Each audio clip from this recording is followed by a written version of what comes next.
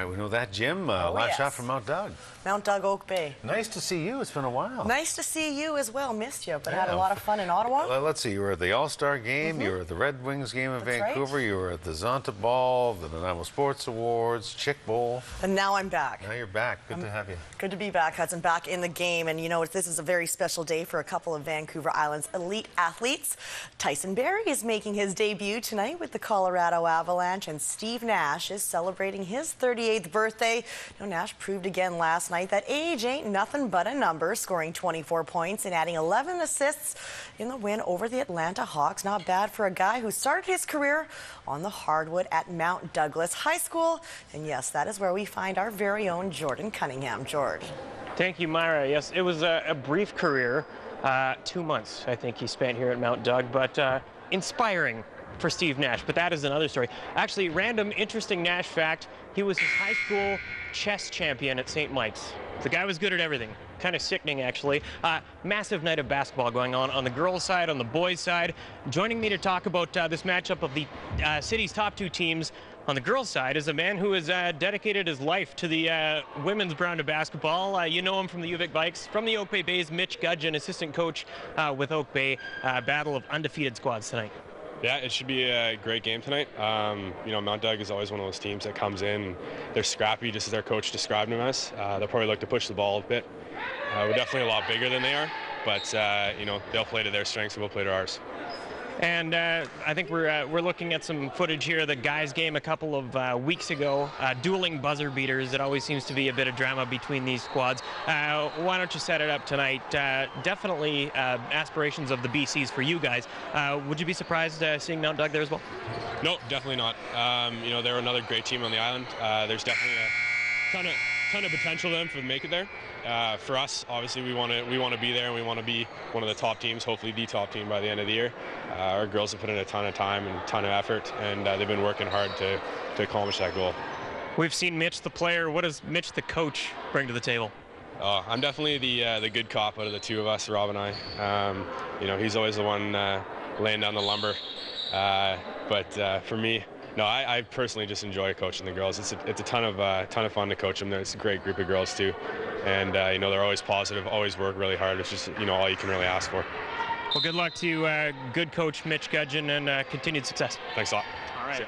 Mitch Gudgeon, Myra, we know him from the Vikes, and Mitch's softer side on display here. We will have full highlights of the girls' game and plenty of highlights from the boys' game coming up tonight at 11. All right, thank you very much, Jordan. Enjoy the girls' game. Well, in 2011, he was called upon to lead the Kelowna Rockets and came within one win of the Memorial Cup Championship. 2011, Team Canada came calling for his services at the World Junior Hockey Championship in February 4th, 2012. Another day that Tyson Barrie will never forget, the day he got the call to the NHL. Barrie makes his Colorado Avalanche debut tonight against the Chicago Blackhawks. I was just laying in bed. I thought I was going back to sleep for a nap for my game down in Erie, but you know, got the call, and it was you know, kind of a crazy feeling. It was something that you know, I've been waiting for a while, and it was, you know, a real shock for me considering you know, they had 8 healthy D up and everything seemed to be you know, normal up top and no injuries or anything, and then it kind of came out of the blue, and it was you know, it was a real nice surprise. You know, I'm more excited than nervous, I think, but I think tonight you know, before the game I'll probably be feeling a little more, but I'm just excited right now and trying to, you know, take it as a normal game as much as I can. Well, Victoria Royals defenseman Tyler Stahl may also be experiencing a case of the nerves tonight. Stahl hasn't played since October 1st when he suffered a concussion. He'll be paired up on the blue line with Jesse Zadragan as the Royals host the Everett Silvertips. I'm excited to be back with the guys and getting a game tonight, so it should be really fun. Where's your head right now? It's kind of all over the place. Haven't played in a while, so a little nervous and anxious, but it'll be good once I get the first few shifts in. He's excited, and you know, he's got to temper that a little bit. He hasn't played in pretty much, you know, almost a year if you take out the 2 games there, and so he's really got to play a simple game and not try and do too much. There could be a feeling out period by both teams tonight. This is the first of 4 matchups this season between the Royals and the Silvertips. Victoria has jumped into 7th spot in the Western Conference. Everett sits in the basement, but that's just 7 points back. Coach Habscheid knows how desperate the Silvertips club is, and they will have the Royals' respect. They played really well recently. They've won in Kelowna. They won twice up in Prince George, and they just finished playing Portland and outshot them and lost. So we have a lot of respect for them. They've played well recently, and these are 2 big points. You know, even though there's 20 games left, playoffs start early, and these are crucial points. Lacrosse season is still a few months away, but coaches and GMs from the Western Lacrosse Association gathered on the mainland yesterday to bolster their lineups for the 2012 season at the annual draft. The Nanaimo Timbermen, well, they got their man with the 7th overall pick. Our first choice was Cody Bremner, and he was the guy that we had targeted for our first selection, and we were lucky enough to be able to get him at number 7. And we were just thankful that he was still there.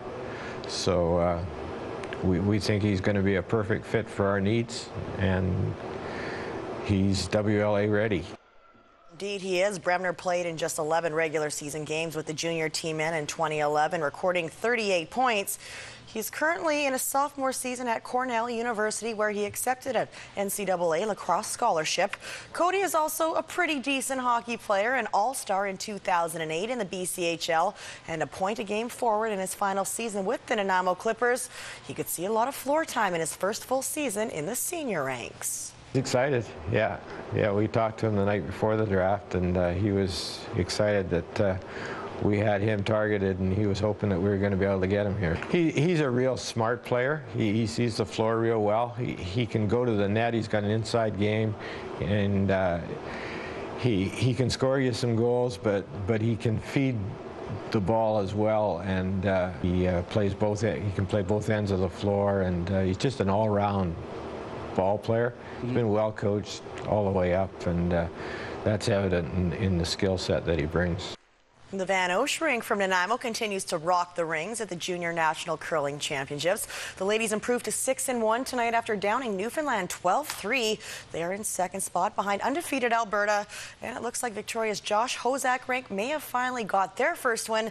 They are leading Newfoundland 4-3 in the 10th and coming home with the hammer. So good luck to them. And then, of course, in Parksville tomorrow starts the men's BC Playdowns, and the winner goes to the Briar. So. All right, it's time. Exciting time on the pebbled ice. The old pebbled ice. All right, thank you. You're welcome.